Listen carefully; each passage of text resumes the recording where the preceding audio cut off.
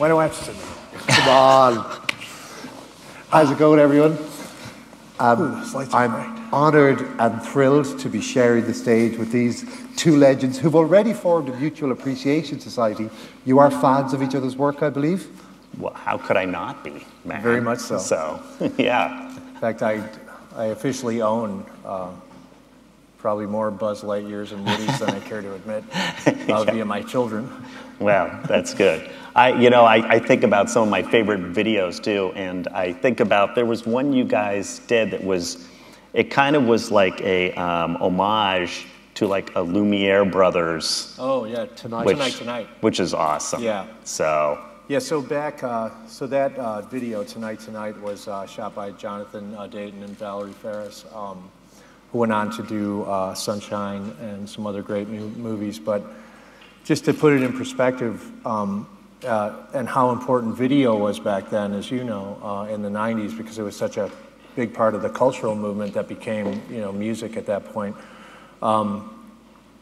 We spent $1.1 million on that video. Mm. And nobody even batted an eye. Wow. Yeah, it's usually for us, it's about, I can't remember if it's about $1 million every, I don't even want to say if it's wrong, but yeah, it adds up. I know for these movies, they're like $250 million, right. So I can't remember what that adds up to for every minute. A lot. Yeah. Very few music videos be made for $1 million now without some brand paying for it. Yeah, right. No, it's very true, but very indicative of the times back then. You really, video was such a, well, in the 90s, I mean, we shuddered and were in complete fear of having to be video stars because we were just some weird-looking guys and girls from Chicago. But really, kind of fell in love with the medium and really embraced it as a new a new medium of art, and really had a lot of fun doing it. But yeah, once the economics fell out of the music business, the $1 million video didn't make sense anymore. And I can't believe it took me this long to notice it, but if you watch the 1979 video, there's a scene in the shop at the end where the kids are causing trouble. Two cops come in, look at the cop with the mustache. He bears a very striking resemblance to Jimmy. And speaking of cameos, in the Pixar movies, where the Pizza Planet truck always puts in the appearance, and I've driven to bed with my kids, trying to see where the Pizza Planet truck is. How do you decide where it goes? I mean, is there how does that happen? I'd love to know about the decision-making process of Pixar. Well, it was easy for a long time. It was like, but then once you start hitting movies like Brave, right? Does anybody know where it is in there? I won't tell you. You figure it out. But yeah, then we're trying to sneak it in those films. And of course, if anybody is interested in whether the Pixar theory is true, yes, it is true. Okay? I heard somebody clap there. That's good. Which theory? That everything is connected. All the Pixar films are part of one universe. You got watch this with your kids, man. Wow. It's pretty intense. Yeah. So how do you decide, how do decisions like that get made in a huge organization? When you're making, you started as one of 50, now you're one of 1,500. How do creative decisions get made in an organization that big? We've been really fortunate because at Pixar, we turned the whole process of making movies upside down. Usually in Hollywood, it's the execs that are on the top, guys who went to business school, the producers, and they make the final decisions, what the characters are going to be in the film, all that. And then the creative people have to come in, and whatever limitations have been set up for us, we have to do the best job creating this. But at Pixar, we turned it upside down. The executives were all the directors.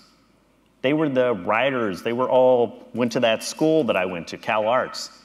And so we had this, we called it the brain trust, where all the creative decisions being made at the company were not being made by execs or CEOs. It was being made by the creative team, the directors, the writers.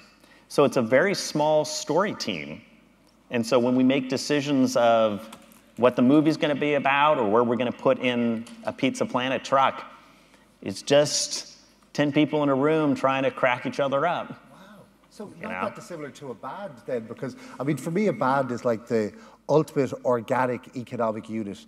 You have these adults or almost adults coming together to throw their lives together and work together. And so what was the decision-making process like in the Pumpkins? Well, I mean, we worked really hard to keep it as autonomous as we could. And to your point, you know, once you get into accepting money or accepting wisdom, you know, you get into a negotiation, right? And we just didn't want to engage in that type of relationship with our record company. So when we made our first album, Gish, it was funded by our first 2.5 years of work. So we knew that if we took record company money, we were going to be you know, having things dictated to us that were uncomfortable. So for us, you know, we saved up $30,000. We went and made that record with our own money. We produced it with Butch Vig. We didn't let anybody in the studio until the record was done. That record went on to be CMJ Album of the Year, and that set the precedent for how we worked forever.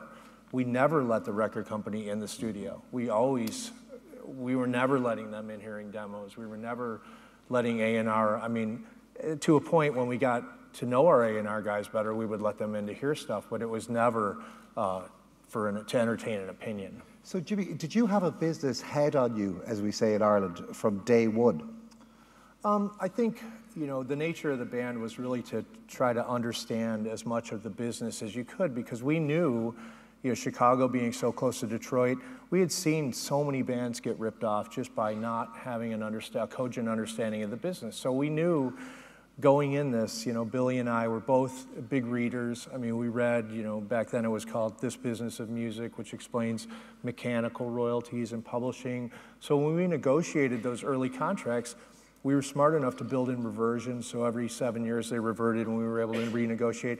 It has everything to do with why we have a business today. I mean, you talk about, you know, people not making money in streaming or this and that, but really it comes down to kind of what deals you're able to foment early on. And a better understanding of the business certainly allowed you to go in, you know, on the balls of your feet, as we say, and not on your heels, you know, getting you know, spoken down to or undermined by somebody who knows more about the business than you do. So, but how do you reconcile that balance, Matthew? You're creating art, and the art needs to be successful, so you get to make more art.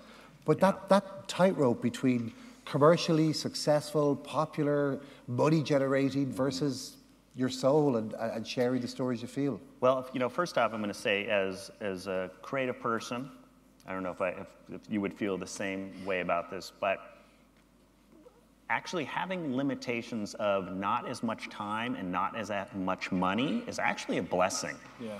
It's when you have too much money and too much time, that's like a curse, you know? And so that's why I feel like so many startups, even when Pixar was starting up, we had a lot of limitations. So we had to be really scrappy about being very resourceful with what we had to work with. And also one of the things that was working for us is that the people who had the vision, the dreamers, the artists, we were the ones in charge. And we had Steve Jobs, who was our financial backer, and pretty much Steve was awesome because, you know, as an innovator himself, he knew, I'm not a director, I'm not necessarily a writer, you guys know what you're doing. I'm going to support you. I'm going to help you guys shine. And whenever you have any type of art where you can get as close to as a pure of what your vision is, the better it's going to be. And I can tell you, the closer it is and more pure it is to the vision of whatever that is, it's going to make money. It's just like you got to kind of trust those creative people to let them do what they do great, you know? And were you able to transfer that ethos, Jimmy, from music then when you started getting involved in more regular businesses? Like you were telling me a story there about one business you were involved with. Like there's been lots of businesses for you. I mean, to take that logic, what was that transition like for you? Again, you know, I think for me the attraction to technology was really just culturally, right? Cultural movement around technology in the late 2009, 2010 was very akin to the movement in and around the grunge movement in the early 90s. You know, I saw a lot of similarities between the people that were attracted to it. You know, I thought that, you know, if this is 1993, the guys that are writing algorithms right now would be wearing flannel and strapping on Stratocasters rather than, you know, going out and coding. So for me, it was always just, you know, I'm very OCD by nature, as you probably all have read about my journey, but I don't really do things halfway. But I, you know, really have just an ability to read and assimilate information in a way that allows me to do different things. And I've always been interested in kind of, you know, redefining myself and moving through different verticals. So my journey in technology was as simple as, you know, I understood content. I understood the importance of efficacious environments in regard to consuming content. I transferred that ideology to digital, and then just proceeded to read, you know, every book I could get my hands on, from, you know, Eric Ries to Innovator's Dilemma to Horowitz' Hard Thing About Hard Things to Peter Thiel's book, and just kind of threw myself into it and really, you know, tried to make it as sacred as a space as the music business was. And, you know, those are the types of things I enjoy. I enjoy, you know, learning and relearning. Those books you mentioned are amazing. Like The Hard Thing About Hard Things, I think, is one of my favorite books of all time of any description. It's just like, it's a book about battle. Well, and really I learned more about hip hop reading that book as well than I ever knew, so.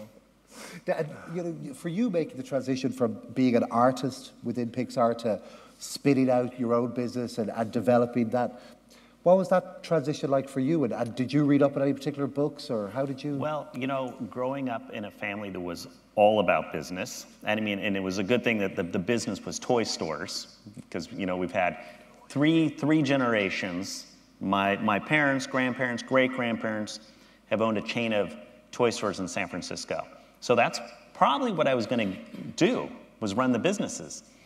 And so I've always been surrounded by businessmen, but my dad and I we were the oddballs. We were the creative ones who wanted to be animators. So, you know, while working on all these movies and seeing how we were making people feel through, you know, the visual storytelling we were doing, I started to see the same connections that my family was using with the toy stores. Being able to create hooks to get people into the stores, to then change them and make them go through a transformation. And I started noticing, I was like, these are all the steps we do to make a movie. So now when I'm working with companies and I'm helping them create a feeling for behind their brand, behind their identity, I'm doing the same thing like I'm designing a movie or working at the toy store. What kind of toy store hooks? Like, well, give me some classics from the 50s. All right. So we used to have a giant gorilla that was about 6 feet tall, stuffed gorilla in the front window of the toy store. And it was mechanical. It would wave, had a funny little bow tie. We had so many people come into the store because of that. And it just goes back to, if you can't hook people within 8 seconds at the beginning of a song, or beginning of a movie, or when they're walking by your store, you've lost them. So you have to, that's always the first thing I think about in story, is how you can hook people. Well, on that hook, but that's what amazed me. The start of 1979, it's got this abstract little kind of funky sub-techno beat that's got nothing to do with the rest of the song, but it, was that a hook? Was that an add-on? Like, when did that come in the workflow? Well, I mean, in the Pumpkins, you know, there was an accountability to each instrument to be representative of the feeling of the song, right? And it wasn't just about playing drums. I mean, you know, I put as much time into constructing drum parts as we did into everything else. And we really were of the mind that when you hear a drum part, you should be able to recognize the song just purely on that drum part. Because when all the components of a song are doing their job, you get this kind of beautiful orchestral tapestry of emotion, right? And to your point about like producing, you know, what I'm going to be talking about later are just the similarities between, you know, even composing a song or running a toy store, or running a tech company, right? Because it's all about we're all trying to compose or produce something that's compelling, right? And if we break it down into what are the variables, what are the things that define things that are compelling, right? Whether it's art or a movie, they all have some type of rhythmic foundation, right? They've got a rhythm, they've got a narrative, right? They're in harmony with their environment, right? And they have some type of cultural connection as well. And the thing they all have in common are they have hooks in it, right? Yeah. So once you understand that process, you can simply apply that to any mechanism and create accountability across the board. This is what my product needs to have. This is what my movie needs to have. This is what my interview needs to have. This is how my relationship with my wife needs to be. This is how I raise my kids. I mean, really, I use this mechanism all the time to really quantify the value or how I'm proceeding in any type of environment. It's like life as a series of product market fit sprints. I mean, it's a little vulgar, but I mean, I think, you know, I mean, we can say that here, but if you said that to my wife, you'd probably be eating your lunch alone, right? Hey, look, this conversation's all about product market fit, right? No, it's about you going over here, right? But no, I think, look, we're all rhythmic beings. Nobody really wants to be quantized. We're all kind of imperfect in our existence. We want to celebrate what's unique about our identities. And to, you know, Peter Thiel's point, we want to identify what we can monopolize about ourselves and really put that forth as our strength. With the Pumpkins, you know, we had a lot of aces in our up our sleeve with a great songwriter, you know, a very kind of explosive, exploratory, adventurous drummer. You know, and those things added up to a pretty good band. I think people who create businesses are fundamentally want to make the world a better place because you see something, you're like, I can make it better. You could have sat in Pixar and just stayed there and kept ticking along, lovely cushy existence, getting to do what you love. But you were like, no, I want to do this other thing as well. Like what was it that pushed you out the door to go, I want to do this other stuff. Pixar is not enough for me. Well, I mean, first off, I worked on 10 movies there. They were almost all the original ones. And I find whether it's for a film company or for a tech company, you want to keep inventing new things. You want to keep doing new things. And if you start, like what the Greeks used to say, rest on your laurels, you know, you run some great race in the Olympics and you win and you can get treated like a king forever. But if you run that race again, you may lose. So you just don't run again. I want to keep running. I want to keep doing new things. I want to keep pushing myself. And I feel that the true example of great companies are ones that keep taking chances. They keep pushing the barriers. They keep doing new things. They don't rest on their laurels. And I'm not ready. I spent half my life at the Disney company, which has been awesome. But I'm not ready to rest on my laurels. I want to keep doing new things. Were they not like going, what's wrong with you? Are you well, some I'm kind sure. of weirdo? Well, my dad, you can imagine, my dad was the first one. What the heck? What are you doing? But I'm already working with some of my favorite directors now. I'm working on film scripts with them, and it's new. I think you need to shake things up every once in a while, you know? Most of the time, I think probably 10 years is the limit you should work at a place, but I was there for, you know, over 20 years. So I'm ready to take the next chapter. And there's a real satisfaction in being an educator, of course, which is something, Jimmy, you're spending, you said most of your time now, you see yourself as an educator. Yeah, and I totally agree with what Matthew says. I think, you know, being an artist, there's a responsibility to evolve and to continue to evolve, and really that's kind of our role, is to keep demonstrating an ability to re-identify yourself in different and more challenging environments, because that's the idea. That's why I play in a jazz quintet and a quartet. You know, to your point, I mean, it's the attraction of immediacy and being forced to improvise on the spot that, you know, really brings out the true musician in me, where it only takes, you know, the last record we made, it takes as long to listen to the record as it did to make it. You know, it's a live recording. Pumpkin records, not so much, right? I mean, you're talking about a year. But again, you know, you have to be, willing to put it out there and say, like, how much of my past am I willing to, how much of my present am I willing to mortgage by mining the past or second guessing the future, right? And for me, it's always about staying in present time, trying to avoid things with the word re attached to them, and really kind of moving in present time without, trying to be the puppet master for the future, but really just kind of being available for whatever kind of comes your way. And I think that's the best way to celebrate a life as an artist. Matthew, you're nodding in agreement. Yeah, I mean, I feel if you truly want to embrace being an artist, you've got to keep doing new things. I feel like that's like the true definition of a great company is one that keeps taking chances. But back to that art and commerce thing, I mean, so what I think is interesting is, you said earlier, Matthew, about success is basically a byproduct of doing something you love that's great. That's really, but then, for me, what complicates things somewhat is when you get to the stance of the investor. And the investor comes along. And you have been an investor, Jimmy. So I'd love to know that two sides of the fence, because when you're an artist doing it yourself, you're bootstrapped, you're going up, that's a simple thing to understand. But then when you're satisfying an outsider who's only interested in X return, how do you square those off?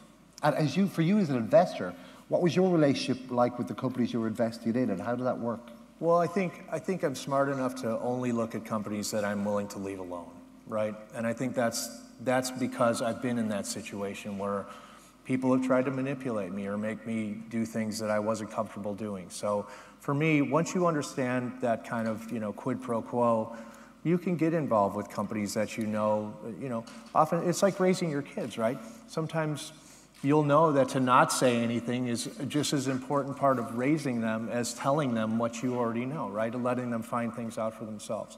I mean, most of my investing is done with my time these days, and that's really how I feel like I can be of service. I can save people time, I can connect people, I can do things like that.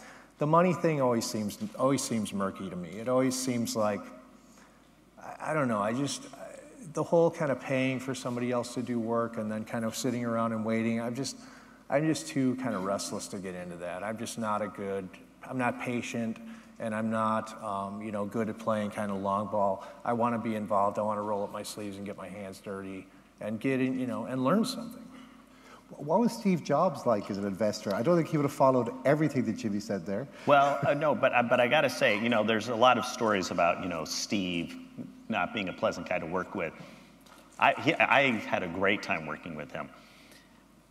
But I've worked with also bad investors, and I've seen that the investors that have, been a part of companies I've worked with, the best ones are ones that they share similar passions.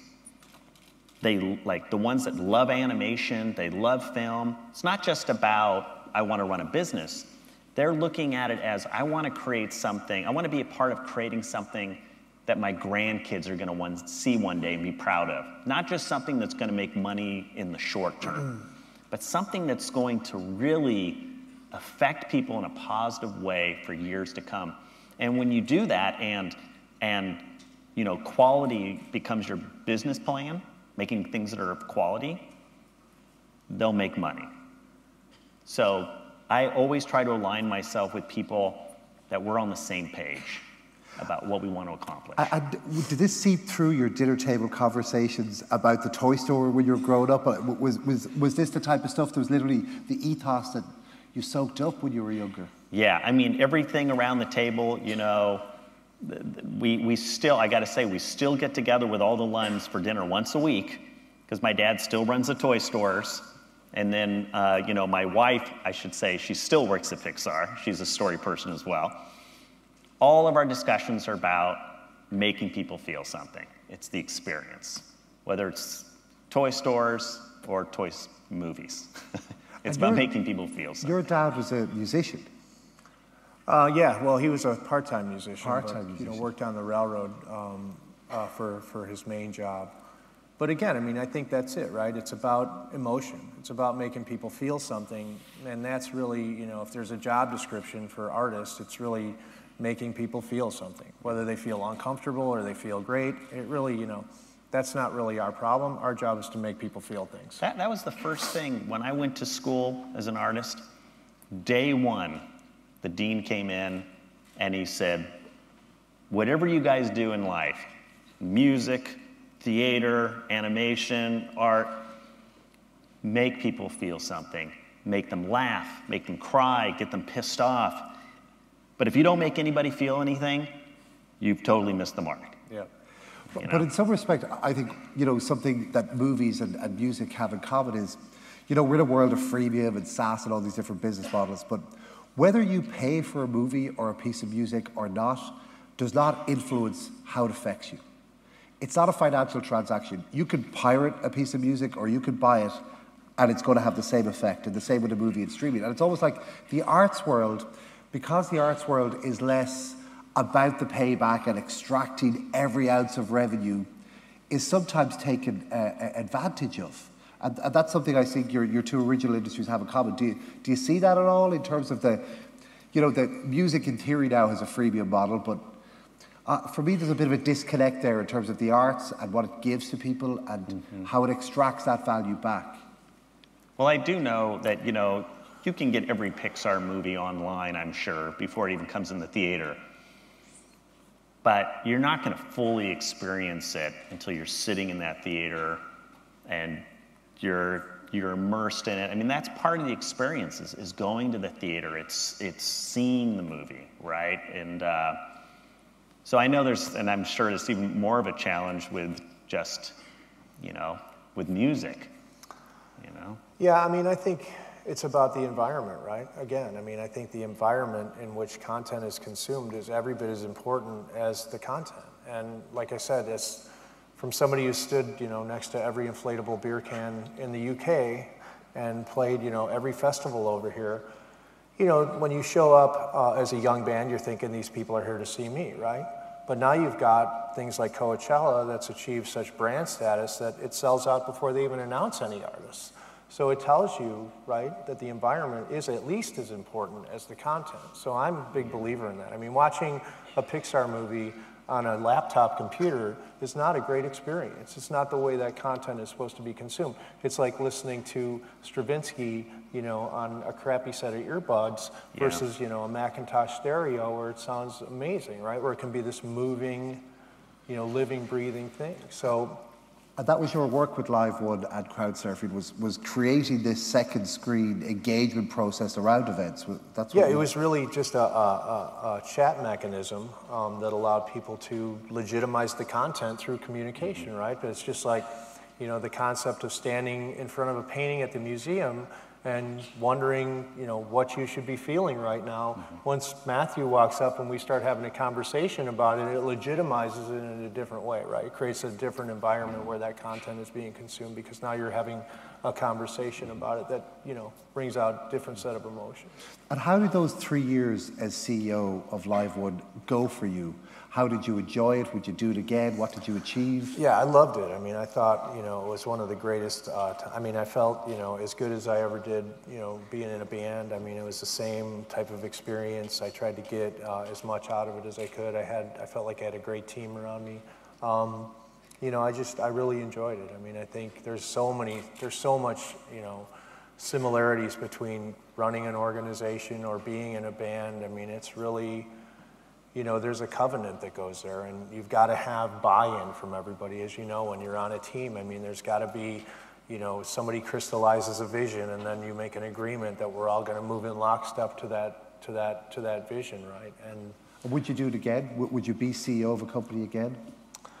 I don't know if it was the right company. I mean, like I said, right now, I really feel like at this point in my life, it's about giving back. I feel like, you know, education is a good place for me to point my flashlight in America. I sit on a couple university boards right now, and I see, you know, some real problems with education in America, namely literacy, which, you know, affects us all. I mean, from your medium to mine. I mean, when the Pumpkins were making music in 1993, 92, you know, you guys, our fans there was an intellectual movement around that music that supported the music and allowed us to be more sophisticated. People were reading Dostoevsky, they were reading Nietzsche.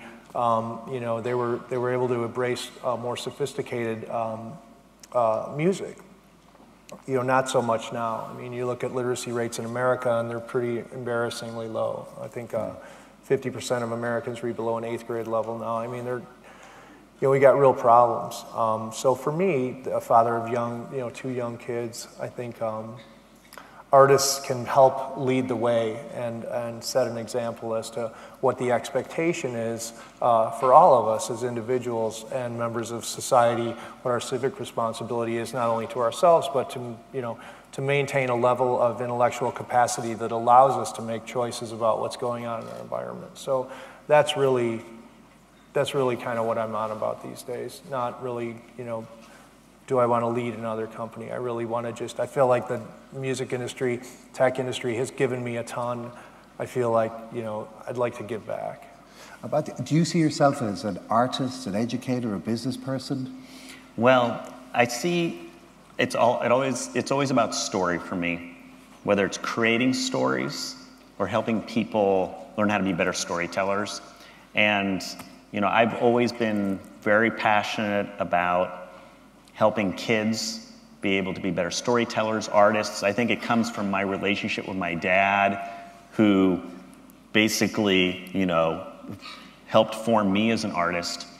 So I've always enjoyed doing that. And so throughout the years of working at Pixar, I've always been making books for kids, how to draw books. So I have like I'm not trying to promote these or something, but I have like 6 of these how to draw books for kids. Oh, brilliant. And every summer, I always take a week out to be able to have a whole week of animation, storytelling, writing, drawing for kids. Gorgeous. Because they're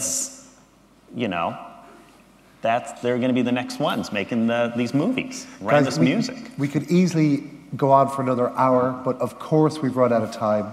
But thank you so much. That was really brilliant. And Jimmy, you've got your keynote later at 4.